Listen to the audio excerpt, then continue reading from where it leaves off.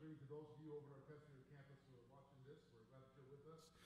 Just this past week, I had breakfast with a man who's from our church, and he's and his family are moving. They're not retiring, but moving to a different part of the country. And he wanted to take me to breakfast to express his gratitude. I didn't know that at the time. I wasn't sure what the breakfast was for. And he said, I just want to say thank you. And I said, for what? He said, because this church changed my life. More specifically, God, through our church, changed his life. And I went on to ask about that, and he said, in 2003, I started coming here with my wife, and she was getting involved, and I was getting involved, but I really didn't, I just tried to stay awake in services because I thought it was good for my marriage, is the way he put it. Really wasn't that committed. I didn't really understand who Jesus was or what he's done and what difference that really makes in my life. But he said in 2003 at a service, I felt God speak to me, and he says, and now I'm just different. He said, I talk different, I think different, I act different. I'm a different husband, I'm a different father. He goes, I work different, I'm different in the workplace. He just said, I am different. And you've heard us use the phrase, for where you are. I think he's a perfect description of that. Wherever you are on your faith journey, God wants to meet you there, but he doesn't want you to stay there. It's okay not to be okay, but it's not okay to stay that way. God wants to grow you, to develop you, and I just loved hearing that story. And we're in a series called Built to Last, looking at the book of Ephesians. It's an ancient letter written by the Apostle Paul to Christians living in Ephesus in modern-day Turkey, in Asia Minor. And for 3 chapters now, he's been hammering away at the gospel, that thing that my friend said he didn't get, who Jesus is and what he's done and what difference that makes. For 3 chapters, he's been pounding away at who Jesus is, what the gospel is, the glory of what God has done, the beauty of his grace, the power of his transforming spirit in our lives. And as my friend said, when you begin to grasp that, last week we saw that Paul's great prayer that we would grasp together with all the saints how wide and long and high and deep is the love of God. When you begin to grasp that, everything is different. Everything is different. You could say that Ephesians chapter 1 through 3 is what God has done. And then we're going to begin to look at chapters 4 through 6 at what we should do in light of what he's done. You could say that chapters 1 through 3 are who we are in Christ. And chapters 4 through 6 are how we should live in the world. You could say that in the first 3 chapters tell us how God sees us in Christ. And the last 3 chapters are how the world should see Christ in us. So let's read, beginning with chapter 4, verses 1 through 16 of Ephesians 4. I, therefore, a prisoner for the Lord, urge you to walk in a manner worthy of the calling to which you have been called, with all humility and gentleness, with patience, bearing with one another in love, eager to maintain the unity of the Spirit in the bond of peace. There is one body and one Spirit, just as you were called to one hope that belongs to your call, one Lord, one faith, one baptism, one God and Father of all, who is over all and through all and in all. But grace was given to each one of us according to the measure of Christ's gift. Therefore it says, when he ascended on high, he led a host of captives and gave gifts to them. In saying he ascended, what does it mean but that he also descended into the lower regions of the earth? He who descended is the one who also ascended far above the heavens, that he might fill all things. And he gave the apostles, the prophets, the evangelists, the shepherds and teachers to equip the saints for the work of ministry, for building up the body of Christ, until we all attain the unity of the faith and of the knowledge of the Son of God, to mature manhood, to the measure of the stature of the fullness of Christ, so that we may no longer be children tossed to and fro by the waves and carried about by every wind of doctrine, by human cunning, by craftiness and deceitful schemes. Rather, speaking the truth in love, we are to grow up in every way into him who is the head, into Christ, from whom the whole body, joined and held together by every joint with which it is equipped, when each part is working properly, makes the body grow so that it builds itself up in love. Now, one of the benefits of reading a long passage like that is you get kind of the broader picture of what we're being taught here, what we're being told here. Paul says, therefore I, a prisoner of Christ Jesus, urge you. Therefore what? Remember, we just talked about the first 3 chapters. In light of all this, I urge you to live a life worthy of the calling. Let me just give you a quick run through of the things he's saying, therefore, about. Chapter 1, verse 3, blessed with every spiritual blessing. Verse 4, chosen before creation. Verse 5, predestined to be adopted as sons and daughters. Verse 6, redeemed by his blood. And verses 7 and 8, lavished with his grace. Chosen in verse 11 in accordance with his will. Verse 14, guaranteed to be an heir and have a full inheritance. Verse 13, sealed with the Holy Spirit. Made alive with Christ in chapter 2, raised with Christ, saved by grace, created to do good works, brought near to him, made one, made new, given access by the Spirit, made fellow citizens and heirs of God's house. That's just a small section of the first chapter and a half that Paul's been talking about who you are, what you have, what he's done. And he says, therefore, I urge you to live a life worthy of all of these things. The first thing he says, live worthy. I urge you, Paul says. I plead with you, I implore you, live your life in light of all this that we've been talking about. Now, it's important we get something straight. Paul's not saying, live worthy or you'll lose all these things. He's not saying, you better live a worthy life, otherwise this will all be taken away. That would be to undo the gospel. What he's saying is, this is who you are. So live like it. This is who you are now if you're in Christ Jesus. You are a son. You are a daughter. You have been sealed. You have been chosen. You have been predestined and redeemed. And you are a member of his household. You do have a full inheritance. So live that way. I urge you, he says. Parents, how many of you have said to your children, or perhaps you heard from your parents, we're Fraziers. We don't, well, you didn't hear Fraziers, but you know, we're the Smiths. We don't act that way. Or do you ever hear that? Don't forget who you are, young man. Huh? What are they saying? Not if you don't misbehave, I'm kicking you out of the family. You don't lose being in the family, but this is who you are. This should define you. This should impact how you live. Look at verse 1 and 2 again. Therefore, a prisoner of the Lord, I urge you to walk in a manner worthy of the calling to which you've been called, with all humility, gentleness, and patience, bearing with one another in love. What does it mean then, specifically, to live worthy, to walk worthy? Paul repeatedly uses this phrase in 1 Thessalonians 2, walk in a manner worthy of the God who calls you. In Colossians chapter 1, walk in a manner worthy of the Lord who saved you. In Philippians chapter 1, conduct yourselves in a manner worthy of the gospel by which you've been called. This is not a one-time thing here. Remember who you are. More specifically, remember whose you are. Remember who you belong to. I've shared this story before, but a number of years ago, a friend of mine who's moved away now came to faith in our church and began to grow in our church, and I got to know him, and he came from a rough background, a life of addiction, anger issues, but God was really working on him. He was changing. And I won't get into the details, but there was some injustice done to a member of his family. And we met to talk and pray about it over coffee, and he was shaking with rage, wanting to get even, wanting to do something about it, to exact vengeance on these individuals who had hurt someone in his family. Talking crazy talk about the things he was plotting. And I said, hey, you can't do that. He says, why not? Something's got to be done, like literally shaking. And I said, because, and I think the Spirit prompted me to say this. I didn't plan it ahead of time. I said, because, and I quoted to him 1 Corinthians 6:19, you're not your own. You're bought with a price.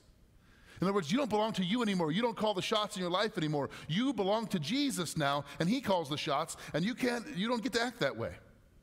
Remember whose you are. He said that simple statement, you're not your own, just the scripture, you're bought with a price. The light came on for him. And he went, oh yeah, that's right. Paul says, walk worthy of your calling. Not to earn it. You've already been called. You've already been chosen. But live that way. Make the decisions in your life based on that central identity. Moms and dads out there, there's a big difference, isn't there? Between when your child has messed up And there's a difference between saying to them, what's the matter with you? What's wrong with you? Which implies what?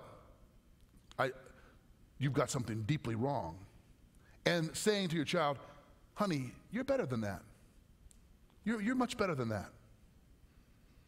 Both corrective statements, right? But one communicates something very different about identity, doesn't it? The simple truth is that you can either live your life in light of what you've done, your record. You can live your life in light of what's been done to you, the wounds and pains of the past. Or you can live your life in light of what's been done for you. Those are your choices. You can live based on your record. You can live based on what others have done to you. Or you can decide, I'm living my life in light of what has been done for me. I'm a child of God. I walk in that truth. Paul gives us 3 traits that illustrate what this should look like. He said, with all humility, gentleness, and patience. I find this fascinating. I was thinking about this week. Paul says, part of what it means to walk worthy is humbleness, humility, is gentleness, and patience. You know, this is incredibly relevant for us today. I've been talking to some pastor and theologian friends of mine, reading articles. There's a debate raging, perhaps you're aware of it, on whether or not the term evangelical is worth salvaging. The word in our culture is not always a positive one, is it? It's a bit of a pejorative term. Evangelicals has come to mean something ugly, partisan, political, narrow. But the word actually, in its etymology, means of the evangel, of the gospel. Gospel people is what it means. You people of the gospel, the good news. But that's not what it means in common use in our culture.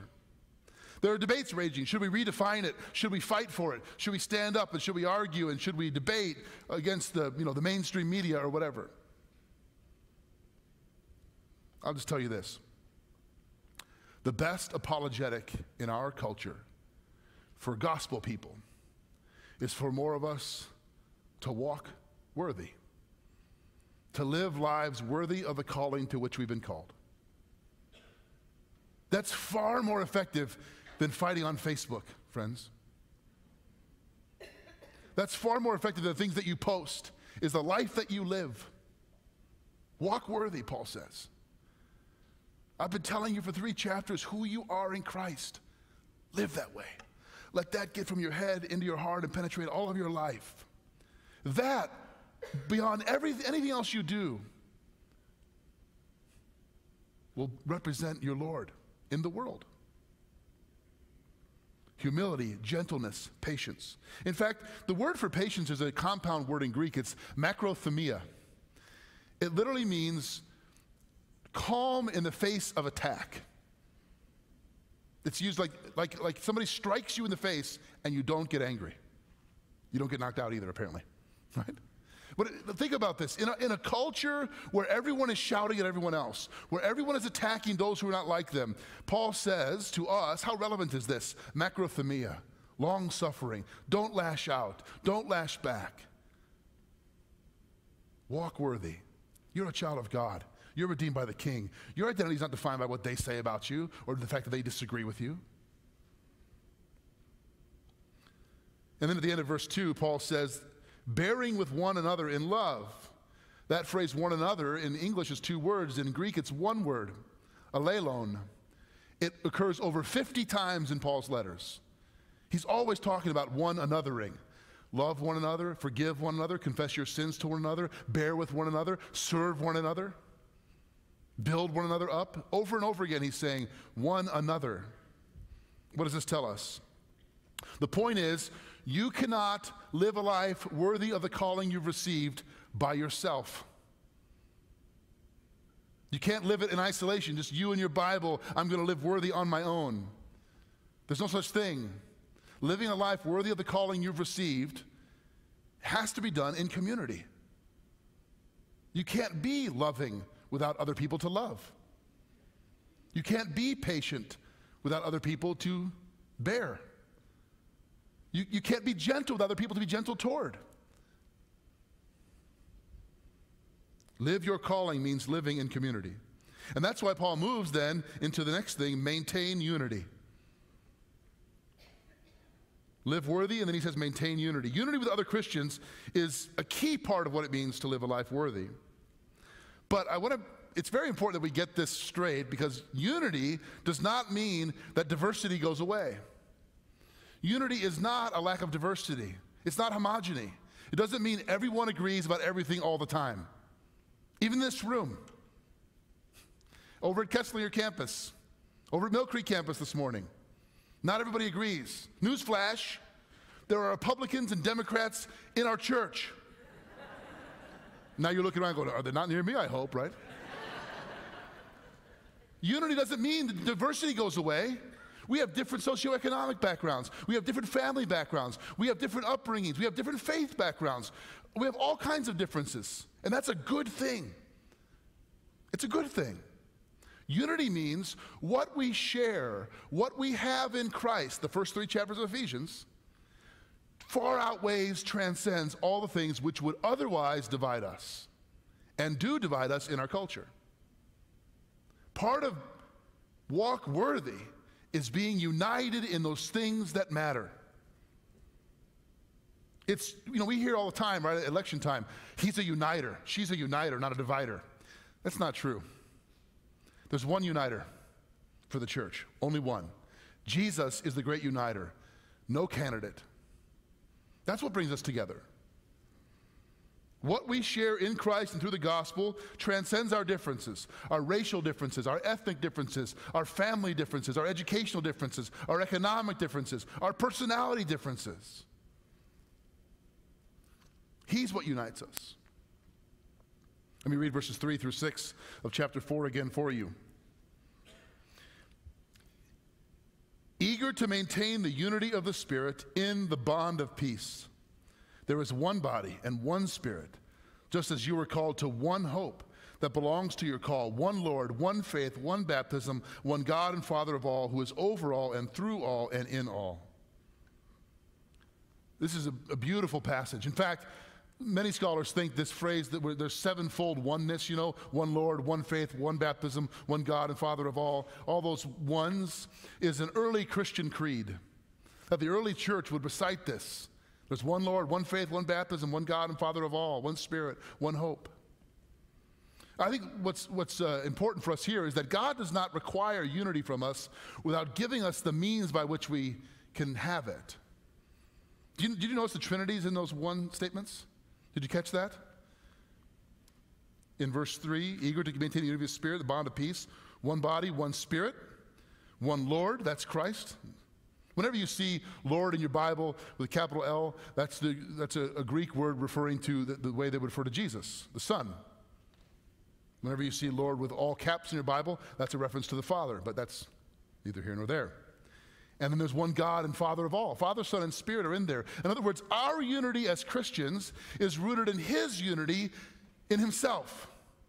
Father, Son, and Spirit, unified, 3 persons, one God. And we are His body. We're unified because He is unified.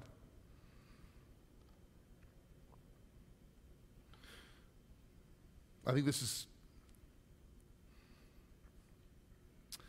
in the Reformation, the Protestant Reformation in the early 16th century, the Apostle Paul, the Reformers had this cry: in essentials, unity. In non-essentials, liberty. In all things, charity. Let me say that again. In essentials, unity. What are the essentials? The gospel. Who is Jesus Christ? What does His death and resurrection really mean? Who is God? What is God's plan for us? Like the essentials of our faith, unity. In non-essentials, liberty. What are the non-essentials? There's a lot of them, right? Forms of worship, style of worship. There's an endless list of things that are non-essential. Doesn't mean not important, but they're not essential. Liberty. There's room inside the family of Jesus for disagreement about things that aren't essential. You could have a different view about the end times than I do. You could have questions about roles in ministry that I don't have. We could disagree about certain interpretations if they're peripheral issues. But in essentials, unity. But in all things, what? Charity. We don't hate each other. We don't fight. We don't exclude. It is the one Lord, one hope, one Spirit, one God and Father of all that unites us. I think this is really important. We're not united in spite of our different beliefs. We're united because of our same beliefs in one Lord, one faith, one baptism. Though that's what brings us together. Now, it's fascinating that in this point, Paul moves from unity to talking about spiritual gifts. He moves from the unity in Christ to diversity of gifts. He talks about a number of gifts. And by the way, every time you see lists of spiritual gifts in the Bible, there's not one exhaustive list where all the gifts are listed in one passage. There are, in different places, there are representative lists.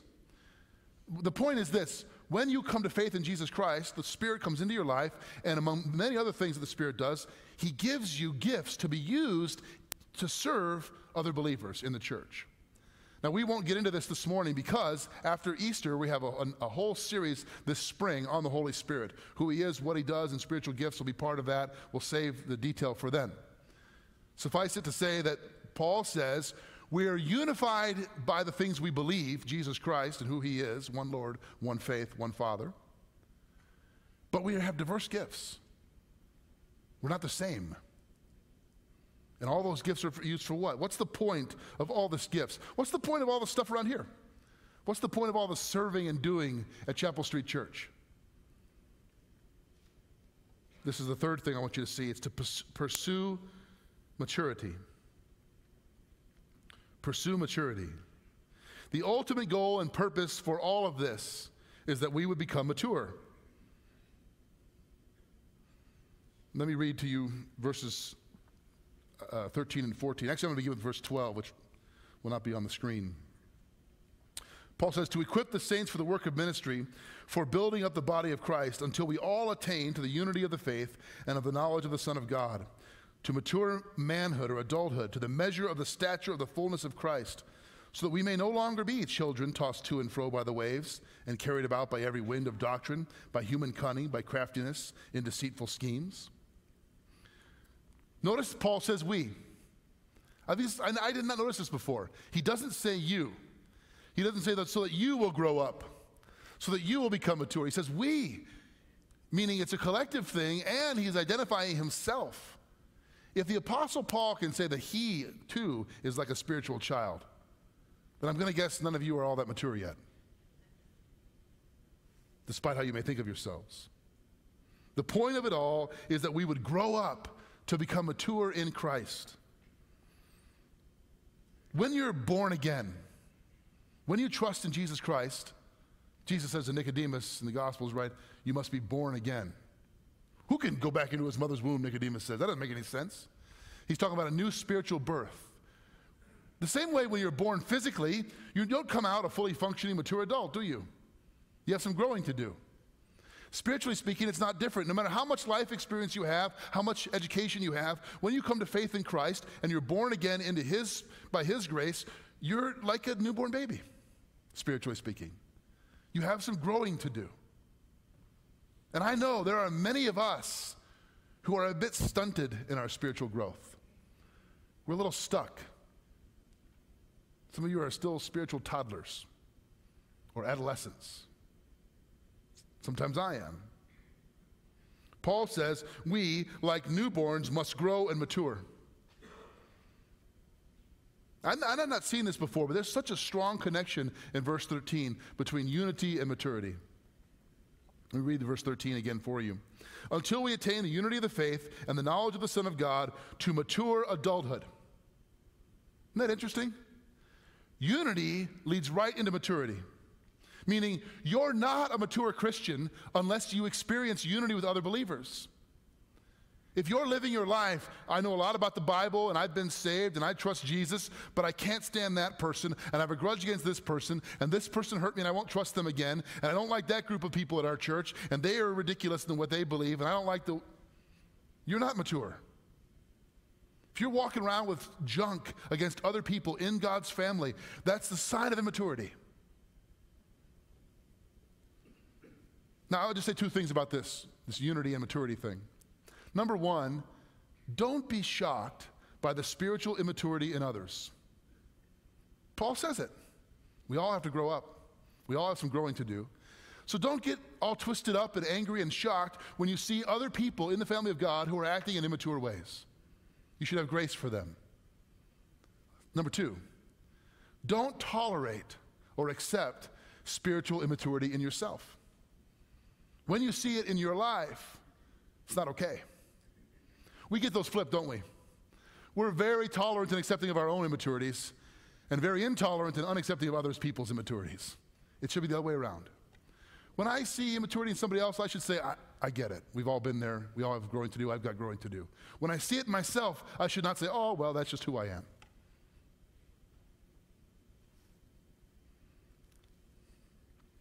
Verse 14, Paul says, when that begins to happen, you'll no longer be children tossed to and fro on the waves. This is an interesting image, isn't it? By every wind of doctrine, he says. Deceitful teachings and human cunning. This is so critical today. I had a whole thing written out that I scratched out because I thought it might make people angry. Listen, so many people come to me with things they've read or heard, and it's spiritual garbage. One of the things Paul says about immaturity is you're not discerning. You can't tell truth from error.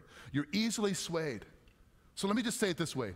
Just because it's on Oprah's book list or because the author has 1 billion followers on social media does not mean it's truth. Does not mean it's good theology or spiritually good for you. It might be popular. It might be winning lots of converts in our culture, but it doesn't mean it's healthy for your soul. One of the marks of spiritual immaturity is not only do I have issues with other people, but I can't really discern what's rooted in God's word, what's true, and what's just cool and new. That's why I like to read dead guys. They sort of stood the test of time.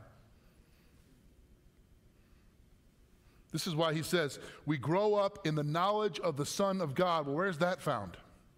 Where is the knowledge of the Son of God found? In his word. Let's become people of the book. Not reading books about the Bible until we've read the Bible. Read the word of God, the primary source. Make it part of your every day of your life. Get some of God's word into your life. If you're not doing that, start doing that. If you have no input of the word of God other than what you take away for an hour on Sunday morning, that's not enough. I mean, hopefully it's good, but it's not enough.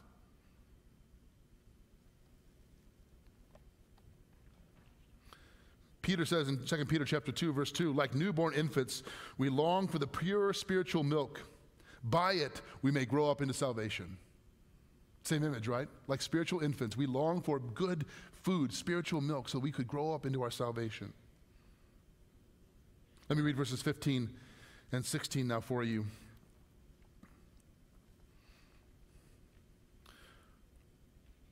Paul says, rather, speaking the truth in love, we are to grow up in every way into him who is the head, into Christ, from whom the whole body, joined and held together by every joint with which it is equipped, when each part is working properly, makes the body grow so that it builds itself up in love.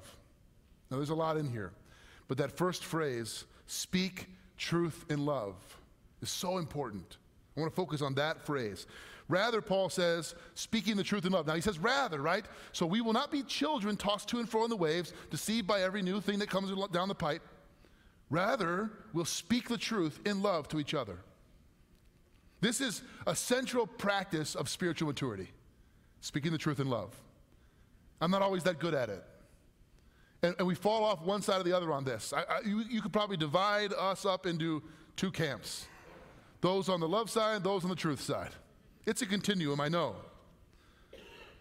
But it means holding two commitments in tension with each other at the same time. Number one, committed to absolute honesty, to the truth and to speaking truthfully. And number two, to absolutely committed to the other person's ultimate good. That's love. In other words, love without truth is not loving. Many of you, many of us, well, yes, it's true about them and they probably need to hear it, but listen, if I tell them, I know how they're going to react. I know what they're going to say. They're going to get angry, they're going to get defensive, or I'm going to hurt them and then they'll be crushed and I'll feel guilty. I'll either feel bad or guilty, or I just don't want to deal with that. You're not loving. Why? Because what is love? Love is the desire for the other person's good. And you're not telling the truth because you're worried about how you'll feel. That's not loving. Love without truth is not loving. It's just nice.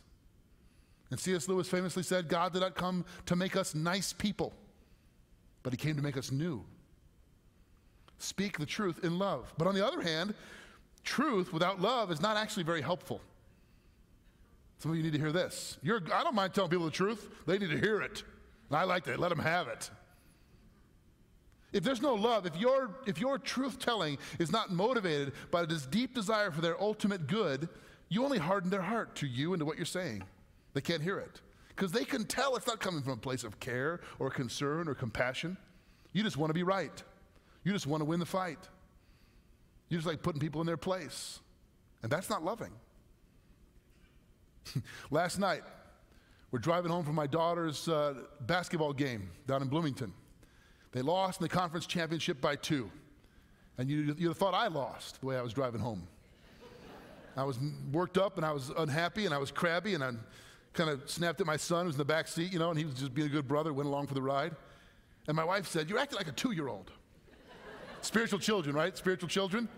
We all need to grow up. No, I'm not. This is what 2-year-olds say. No, I'm not acting like a 2-year-old.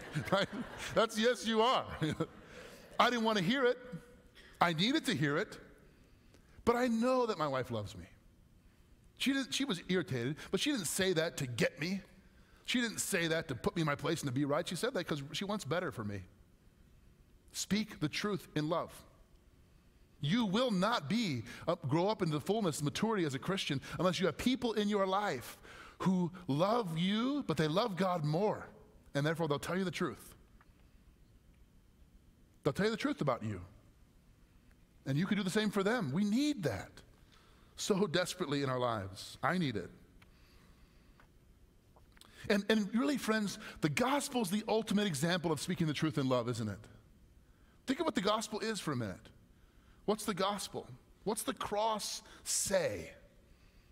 It says you're so sinful, you're so broken, you're so lost that the only way God could save you is to die for you.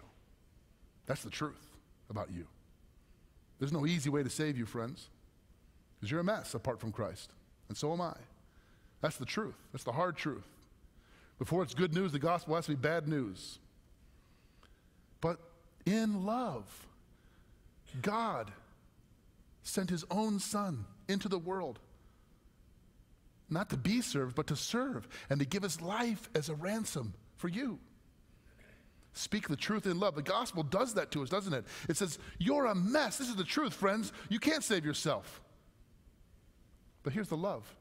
God knows, and God will do it for you. That's the first 3 chapters of Ephesians, and we need to do that for each other. At the cross, we see the depth of God's love, the truth of our condition, and the depth of his love for us. I want to go back to the opening question. What does it mean to live a life worthy of the calling you've received? This week, I received somebody slid a little note under my door, and I get a bunch of notes, and I put it on the side of my desk and thought, I'll read that later.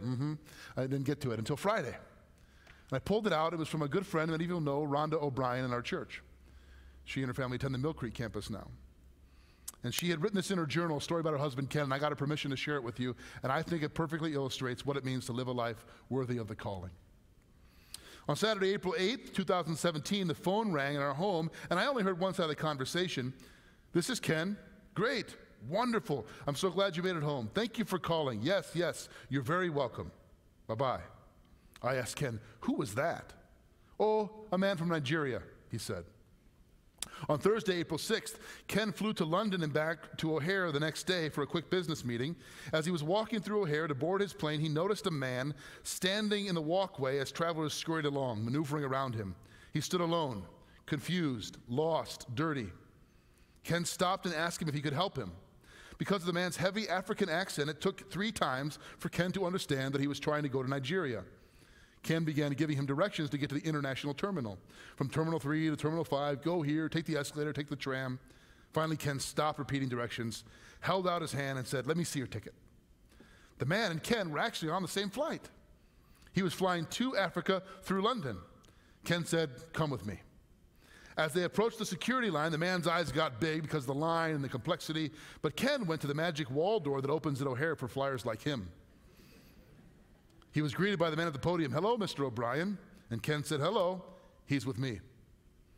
The door opened, both men walked in for a private check-in and on to the next hidden door in front of the security line again. "He's with me." At this point, the man was directed to a separate line, and he said goodbye to Ken. While the man began emptying his pockets, Ken walked on through his line easily, and he realized this guy probably didn't know what to do or how to get through security. So he turned around and went back to security to find him, and the man exclaimed when he saw Ken, "You came back! You came back!" Ken had planned on stopping to get his shoes shined, a treat he often avails himself of at the airport. He asked the man, "Would you like to get your shoes shined?" The man said, "No, no, no." Ken acted out that it would be his treat, and he would pay. The man shrugged and nodded and began to untie his shoes. Ken said, "No, no, leave your shoes on," and told the shoe shine man, "He's with me."